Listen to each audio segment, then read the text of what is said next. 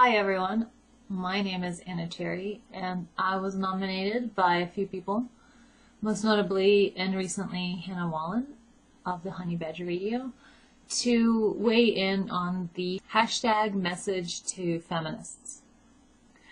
Now this could apparently be either a tweet or a one-sentence video, but the idea is to communicate something or to ask a question of feminists in about one sentence.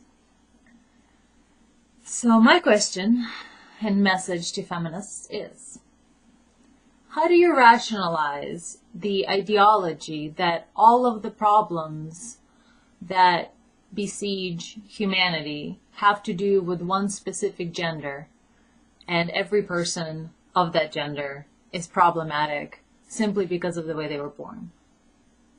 And also,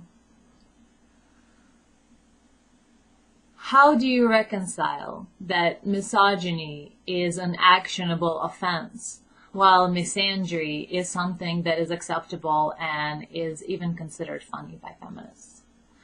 That doesn't sound very equal to me.